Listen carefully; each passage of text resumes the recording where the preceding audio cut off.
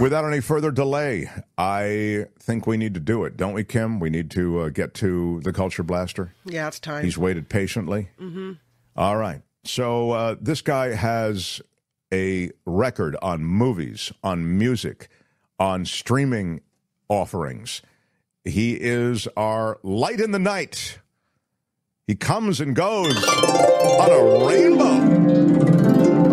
He is the magnificent Michael Snyder, everybody. The Culture Blaster.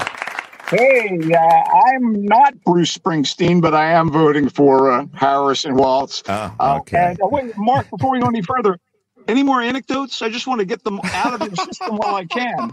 Give me an anecdote or two. Mark. I told you he wouldn't be happy. Don't talk to me that way. Exactly. Mark, they say celebrity deaths come in threes. And so the past few days I've seen the passing of Dame Maggie Smith, Chris Christopherson, and Pete Rose, three all-time greats in their respective fields. But what people don't ever talk about is that for many years they were a throuple. That's right. That was very inappropriate. Wow. Love's a mystery, Mark. Speaking of mystery, we're in October, one of my favorite months of the year. Halloween's coming up. And in the spirit of fun and frolic, tomorrow night at the Cat Club in San Francisco, Booty Mashup is doing their Disney party. So if you're a Disney kid who loves to dance and hang out and want to get into the middle of the happiest place on earth, that would be Booty at the Cat Club on Folsom in San Francisco. Those are great shows, those Booty shows, for sure. Yeah, Adriana and Jupiter and the rest of the gang are going to be putting on. They'll be like lip-syncy things. It'll be a lot of fun. But we're really here to do film reviews, and I think we should get going. What do you say? Yes. Also, it's mentioned John Amos died. Yeah, a number of people passed away, but he wasn't in the thruple. He wasn't? Okay, you're sure of that? He was a zaddy into good times, though, I'll tell you that. That's John Amos, a handsome man. Insofar as this is the 50th anniversary year of NBC's stalwart sketch comedy show, Saturday Night Live, it kind of made sense that director and screenwriter Jason Reitman's engagingly frenetic docudrama Saturday Night is hitting theaters. I mean, Reitman's connection to the long-running series is almost genetic. His father, Ivan Reitman, was the filmmaker responsible for the SNL-adjacent comedy Ghostbusters, bringing it to the screen, a movie that featured two of the earliest SNL cast members, Dan Aykroyd and Bill Murray. And true to that legacy, Jason directed and co-wrote Ghostbusters Afterlife, the recent and quite satisfying sequel. And now Jason Reitman, abetted by his Afterlife co-screenwriter Gil Keenan, has delivered Saturday Night, which purports to show in real time the unhinged 90 minutes that preceded the broadcast of the very first episode of what was then simply called Saturday Night, because at that time there was an ABC variety show hosted by Howard Cosell and called Saturday Night Live. And when that tanked, they ended up, grabbing the title, and the rest is history. So at its start in October of 1975, SNL was, let's say green, let's say untested. It featured the not ready for primetime players, Dan Aykroyd, John Belushi, Chevy Chase, Gilda Radner, Jane Curtin, Lorraine Newman, and Garrett Morris. And the movie is a portrayal of what went down to get this thing on the air, and there were pitfalls, and there were NBC executives that wanted to scotch it. They had a rerun of The Tonight Show with Johnny Carson sitting ready to go in case there was some kind of failure. This was going to be live. Again, there was skepticism there. In any case, the movie also features, in addition to a bunch of young actors playing the not ready for primetime players, the first episode's musical guest, Billy Preston. You see writers, including Al Franken and Tom Davis. You see the show's first guest host, George Carlin, and many, many others. But appropriately, since this is about the conception of SNL, the most prominent person depicted is co-creator and showrunner Lorne Michaels, who at the time was a little-known Canadian writer and performer. And with NBC employee and eventual network sports maven and interim SNL showrunner Dick Ebersol, he launched the show in front of this host of skeptical executives. I got to say, it is the cast led by Gabriel LaBelle, who, by the way, played Steven Spielberg, the role based on Spielberg in The Fabelmans, as Michaels here. And this cast is what makes Saturday Night work, even as the kinetic doings on screen come at you fast and furious and feature bits of skits and interactions that actually couldn't have and didn't occur during that hour and a half ramp up to the broadcast. I think they're there as Easter eggs and to give a certain sort of sense of verity and what was, beloved and important. For instance, there's a moment where the actors playing Franken and Davis, who are quite good, the guy playing Al Franken looks like a young Al Franken. They nailed that. But they are with Dan Aykroyd, played by Dylan O'Brien, who people may know from TV's Teen Wolf, and they're working out the soon-to-be-famous and fake blood-drenched Julia Childs skit that wouldn't air until later in the series. So it's all like, look, it's Saturday Night Live, There are hints of Chevy Chase's eventual departure from the show and so on. That said, O'Brien, Corey Michael Smith as Chase, Ella Hunt as Gilda Radner. There's a moment where the character of Gilda Radner, as played by Ella Hunt, she's wrapping up a little, a little rehearsal. And when they're done, she skips off to another part of the studio. And her physical embodiment of Gilda Radner's joy and kind of youthful verve just nails the character. There's also Emily Fain plays Lorraine Newman. I guess the best known actor who is portraying one of the players is Lamorne Morris, who just won an Emmy for his work on Fargo and is the guy in the BMO ads. But he's absolutely great as Garrett Morris, no relation. They do little bits and skits that tie into things. You actually get the son of Philip Seymour Hoffman, Cooper Hoffman, as Dick Ebersol. And Ebersol was kind of always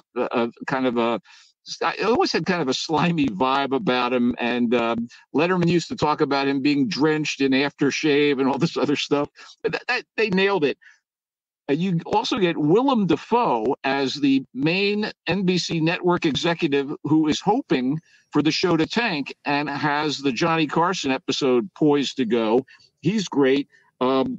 Unbelievably, Matthew Rhys of The Americans and Perry Mason plays George Carlin, unrecognizable.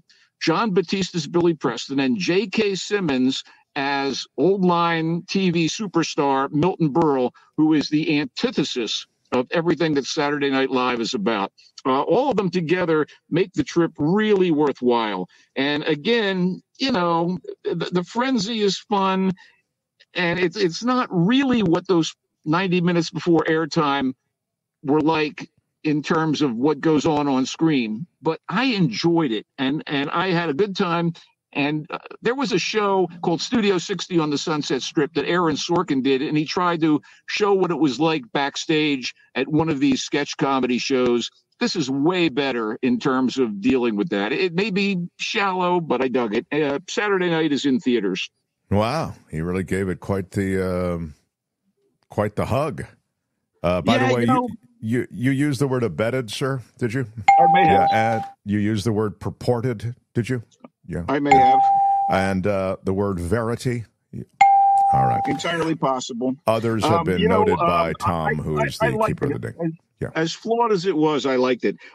Speaking of flawed, and maybe I didn't quite like it so much, let's talk briefly about Joker. Folie It opens today. Joker, how do you say it? Folie à deux? Folie à deux.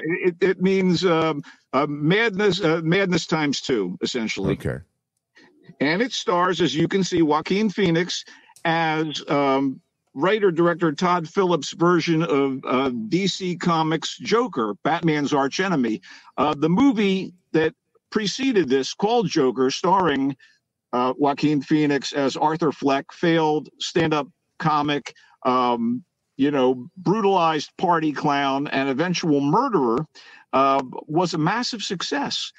It's kind of like an Elseworlds version of the DC villain, and purports to make him sympathetic. And if you saw it, you know that it, in large part, evokes Martin Scorsese's King of Comedy. There are aspects of it that really parallel King of Comedy, but Joker worked on a number of different levels. This sequel finds Arthur Fleck in jail awaiting trial for the murders he committed, a spoiler alert, on television, on a talk show. And he is in a facility, maybe for the criminally insane, maybe it's just a standard prison, but it is adjacent to an asylum where people aren't necessarily criminals. And in a great leap of plausibility, in other words, rather implausible, a frenemy guard in his prison, played by the great Brendan Gleeson, brings him to a choir rehearsal in the other facility where he meets Harleen Quinzel, Lee, who is basically the Harley Quinn character in this movie. And of course, sparks fly, they fall in love. The movie goes on to, show what happens when he finally comes to trial. There's an attempt to see if he's, in control of his faculties, if he's fit, is there a split personality situation? There are song and dance numbers that pop up. It just does not hold together. Lady Gaga as Lee Quinzel, the Harley Quinn character, is wonderful. She's got a beautiful singing voice. They sing a lot of standards. Joaquin Phoenix doesn't even try to sing. I mean, he sings, but I don't know if you could call it singing. And throughout, their chemistry may be good, but how things play out is just kind of so haphazard. It just doesn't really cohere for some reason. And, again, I'm rooting for it, even though I'm not a big fan of these recalibrations and I guess, like I said, Elseworlds versions of the characters. But the first movie had power, and this thing kind of fritters a little bit of that away. Joker, folie à deux, hard to recommend it. I guess, Gaga's great. Let's put it that way. I wish it had been better. The performances were good. Phoenix is a brilliant actor. Was he good? Yeah, but he isn't given enough to work with that makes any sense. And again, all this implausible stuff happens. And I know there are fantasy moments where they're bursting into song, and a few of them are quite stirring and exciting. But for some reason, it just doesn't work. By the way, Catherine Keener plays Arthur's psychiatrist. Steve Coogan shows up to interview Arthur Fleck prior to his trial, and Coogan is basically doing Piers Morgan, and I kind of like that little sequence, but ultimately it just didn't work. For me, I had quibbles with that Saturday Night, but ultimately I can recommend it. The quibbles in terms of Joker, folie à deux, just a bridge too far, if you will. All right. Wow. It was a much anticipated offering, the sequel to The Joker. But Michael says just not enough there to. Let's briefly talk about a few more films before we head into the weekend. Hold Your Breath is sort of a Western horror movie set in the Oklahoma Dust Bowl in the 1930s, where a mother, well played by the great and always impressive actress Sarah Paulson, is trying to protect her two daughters.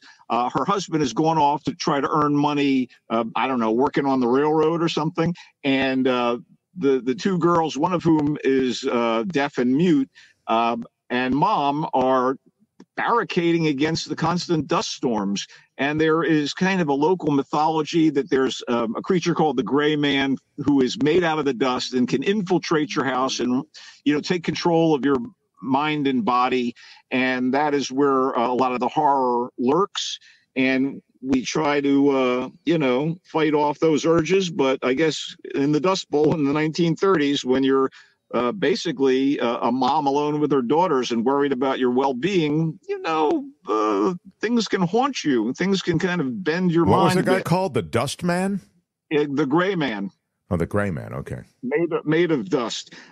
Supporting players include the great Broadway actress Anna Lee Ashford, who, by the way, was in Masters of Sex and really good in that. She plays like a neighboring woman who's also on her own with her kids, and her kids are having problems. She was great in Kinky Boots, too, I think, on Broadway. Yeah, she's fantastic. Eben Moss-Bachrach, cousin on The Bear, plays a kind of a roving preacher who shows up who may or may not be a villain. Maybe he's channeling the Gray Man. Maybe the Gray Man is just, only in Mom's mind. It's an atmospheric and somewhat effective horror movie. It's not great, but Paulson is so wonderful. Moss-Bachrach is great. The kids are good. And there is a creep factor. This, to me, when it comes to streaming, is probably something you might want to watch on a Saturday night. Again, not great, but it's okay. And it's streamer on Hulu. Is that what you're saying? It's on Hulu, yeah. So it's easy to watch. All right. What else do you have? A great culture blaster. A much better movie with a fantastic central performance is The Outrun. And I'll just say briefly, Saoirse Ronan plays a young woman who has been living in London. She's living the wild life. She's hitting the Hackney discos. She's got a boyfriend, and she has a serious drinking problem. I mean, a serious drinking problem, and it renders her absolutely unlikable. A friend of mine said, Saoirse Ronan playing someone unlikable? Oh, yeah. But what's good about this is she goes back to her roots in the Scottish Highlands, out by the turbulent seas that are abutting Scotland, and she tries to kind of clean up her act because things have gone to hell in London for her. And she's dealt with childhood family trauma. Her father has issues. Her mom has become very religious. And, this is a farm girl who's now been to the big city and has to rediscover what's good about herself. It's a healing journey to sobriety thing. And it's depicted in a very creative and occasionally fractured way by the director Nora Fingscheidt, who also co-wrote the movie. And so this woman, fresh out of rehab, goes to this windswept Scottish community, and she decides to actually be a part of a conservation group there. And this personal quest for tranquility and purpose that comes in the aftermath of the debilitating alcoholism is rather moving. And what a lovely performance by Saoirse Ronan. She is one of the great actors of her generation. This is quite stark and beautiful in terms of the cinematography. And again, it bounces back and forth between her, troubles in London and the things she had to deal with while growing up as a farm girl in this remote area. I thought it was pretty powerful stuff. Well, it's being compared, the sort of journey to sobriety or the descent into those things that are associated with not being sober, being compared to Nick Cage in Leaving Las Vegas. Is that at all a comparable depiction, or is that just a kind of a... That's all that was being referenced in the chat. To an extent, but not the fact that she returns to nature and she embraces that beautiful windswept land and finds herself in isolation and rediscovers kind of purpose and confronts her addiction. That stuff it's its own thing. I thought it was lovely, and I thought it was definitely worth seeing. It's called The Outrun, and it's in theaters. It is in theaters. Quickly, I want to mention, you always like to point out that I'm fine with those foreign films, and I love Quentin Dupieux. He is one of the most interesting.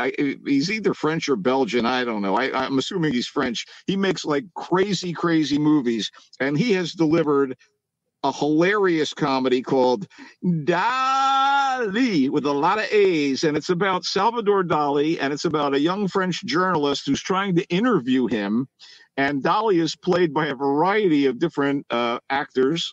Edouard Baird, Gilles Lelouch, there's an older Dali, there's a younger Dali. He's incredibly difficult to deal with, and Agnès de Moustier plays the young journalist, and she's wonderful. And it's very surreal and bizarre and dreamlike. And I just thought it was a fresh, original, and we've seen a few things dealing with Salvador Dali, the great surrealist painter, in the past number of years.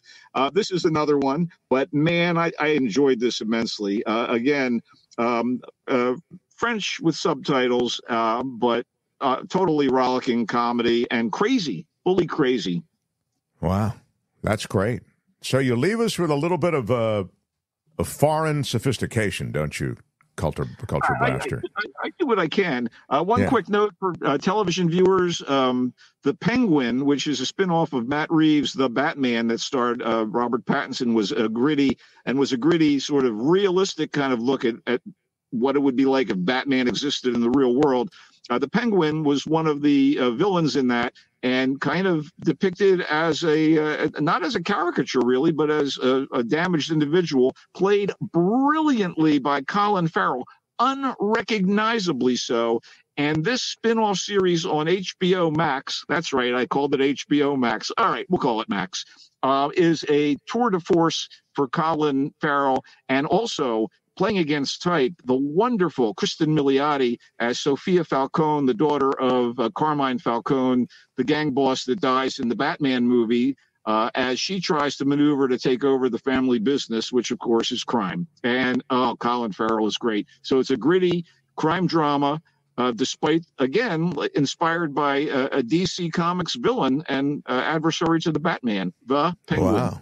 Isn't that wild? Also, it's interesting because I've seen that poster when I'm on HBO Max or whatever they call it now, and it does look intriguing. Colin Farrell, I'll have to check it out based on the Culture Blaster's overwhelming endorsement of it. I've seen this from a couple of others, Michael. Phineas is saying, ask the Culture Blaster to quickly mention Tulsa King Season 2, The Penguin, which you just have mentioned, and The Old Man Season 2. I guess those are favorites, all three of Phineas. The Old Man is wonderful, and it stars Jeff Bridges, who has grown into such a comfortable character lead. It's a treat. We don't have the time to get into great depth. I'll be straight up. I have not watched Sly Stallone and Tulsa King, but people speak highly of it. Yeah, there you go. But here are the other offerings that Michael brought this day. He brought The Penguin, as he just mentioned, the Colin Farrell-led project where Colin Farrell plays that penguin character. He says it's gritty and it's real and it's good. Oh, the prosthetic makeup is unbelievable because they don't look like makeup and they don't look like Colin Farrell, but you buy the character. That's The Penguin. It's on Max. Dali, the Salvador Dali story, with several different actors playing Dali through this project. It is French with English subtitles, with Quentin Dupieux in the lead role. No, he's the writer. He's writer-director. He's the guy, the madman behind this thing. I see. Okay. Well, I didn't know who he was anyway. So should I know who he is, Quentin Dupieux? Yeah, man, he makes amazing and crazy and surreal films, which I'll give you a list off air. Great stuff. Thank you. What? Yeah, sorry, I'm just a dumb American. So what can I tell you? I just you cannot say you love your country. If it's not featured on NASCAR, I don't know what it is. All right, so The Outrun is the Saoirse Ronan film. She is playing someone unlikable, Michael says, which is amazing because you so want to like this great actress. And you will like this great actress playing the unlikable character in her journey of self-discovery from insobriety to sobriety. And apparently that journey is, in its own way, intoxicating. The Outrun, it's called. The Outrun. It's in theaters now. He really liked it. The other films he reviewed, Hold Your Breath. That is the Sarah Paulson film. It takes place during the Dust Bowl era, and indeed she's in the Dust Bowl. And she's protecting her two children from the dust storms that are so brutal, and from the legendary Gray Man, who's been spoken of as a supernatural creature that comes to life and can affect life during these various dust storms. It sounds intense. Yeah, but he may be for real, and maybe he's only in their minds. Yes, but, yeah. It could be a concoction of their own fearful psychology. They're dusty fears. Hold Your Breath is on Hulu now to be streamed. Joker, Folie à Deux. Director Todd Phillips bite at the apple again. The Batman villain headed up the first one Joaquin Phoenix did with great effect. It was a very popular film. I think it was acclaimed as such. In this case, the Culture Blaster is saying Phoenix is great, Gaga's great, but the script just isn't there. He feels there's just not enough to this. And he feels as well that understanding how you have to suspend some belief, and maybe in several instances along the way of a film, you might have to suspend some belief several times. This just requires a bit too much of the audience with limited payoff. He really just didn't think that this Joker sequel hit the mark. Is that a fair way to summarize it? You are dead on with that one, Mark. And finally, he started with Saturday Night. This is the telling of the Saturday Night Live story, and it has a number of high-profile people involved in it, but more to the point, Michael really felt as though everyone hit their marks quite well in this project and told the story of Saturday Night Live with a kind of both virtuosity and reality, that is a reflection of reality, that it felt veritas, it felt real, it felt authentic, and he really was impressed with the work that was done to tell this story. Saturday Night will be in theaters on October 11th. Yes? My only caveats was their need to constantly fold in familiar skits that were from down the road or aspects of that to kind of give it the full SNL, if you know what I mean. I see. So to kind of remind us that, there was a comedy with... I was always hoping that you would reference this in your review, that what was it called? Was it a Sorkin thing, or I forget who was? I brought it up. The Studio 60 on the Sunset Strip. This does what that show tried to do. Right. I mean, that's why I said you referenced it. Yeah, I just couldn't remember the name of it. But that's great that you feel like this hit the mark, because I thought that did miss the mark, as you said. What's that, Culture Blaster? Anything else? That and Booty, which is south of Market in San Francisco, if you're there. Yeah, I'm still holding down the fort here in SF. Hope to be back in LA by November. Meanwhile, our 49ers go to war against the Arizona Cardinals.